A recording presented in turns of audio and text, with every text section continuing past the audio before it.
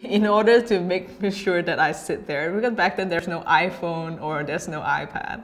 The only thing that you can make sure your kids sit right there is to feed them. You need a lot of patience, a lot of commitments, and a lot of love to make each dish every day.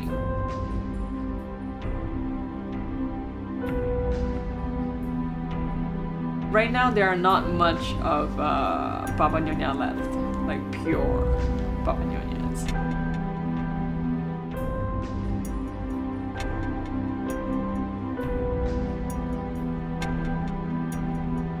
People trying to follow the speed and they forget the original roots. Even though I won't able to pass it to the next generations, at least it doesn't die in my generations. That I make a new home again.